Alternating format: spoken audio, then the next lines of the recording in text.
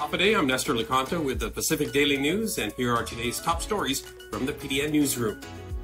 A developing tropical disturbance, Invest 95W, is likely to pass through the Marianas somewhere from just south of Guam to as far north as Saipan as a tropical depression sometime between late Tuesday night and Wednesday afternoon, according to the National Weather Service as of 7 p.m. Sunday. As of Sunday afternoon, Invest 95W was centered just north of Wino in Chu. It could develop into a tropical depression by midday Monday or Monday afternoon, according to Landon Idlet, warning coordination meteorologist for NWS Guam Weather Forecast Office during a 6 p.m. Sunday briefing. Up to 4 to 8 inches of rainfall is possible across Guam and the Commonwealth of the Northern Mariana Islands from Tuesday through Friday. As of Sunday night, NWS said if intensification is faster than forecast, 95W could pass through the region as a tropical storm. As of 6 p.m. Sunday, Invest 95W was located about 550 miles east-southeast of Guam, tracking slowly through the northwest, Islet said. Islet added that the Guam, Rototinian, and Saipan are right in the crosshairs of the possible track.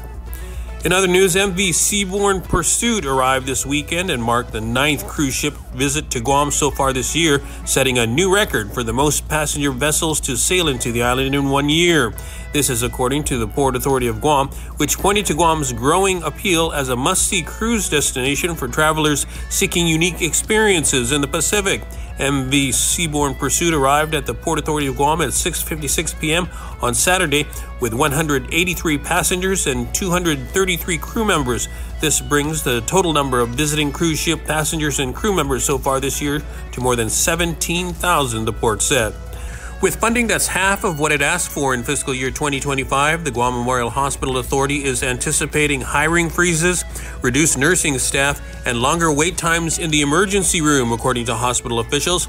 The budget passed by senators late last month will give GMH a subsidy of $37.7 million, but that's only about half of the $74.3 million that the hospital said it needs to keep up with the cost of keeping doors open in fiscal 25. GMH does not make enough money in any given year to keep up with costs and needs tax revenue from Gov Guam to help cover the gap. Already short in fiscal 2024, GMH leadership has projected a $40 million increase in expenses for fiscal 25. Hospital Administrator Lillian Perez Posada said the hospital's Executive Management Council met last week to figure out how to increase funds and reduce costs in light of the shortfall in funding from lawmakers. In other news, a multi-agency team that the governor formed 4 weeks ago to help 18 public schools pass health sanitation inspections in order to open for the new academic year is now working on 4 remaining campuses. A 5th campus, Chief Brody Memorial Elementary School in Tamuning, will no longer be addressed following guidance from the Guam Department of Education's Facilities and Maintenance Unit, according to Adelup on Sunday. While the Tamuning campus is pending a public health inspection, students have resumed in-person learning at Juan M. Guerrero Elementary School. Both elementary school populations are operating 5 days a week without disruption, Adelup said.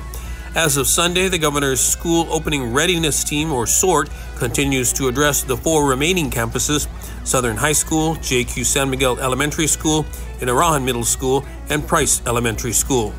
For more on these stories, go to GuamPDN.com and follow us on social media.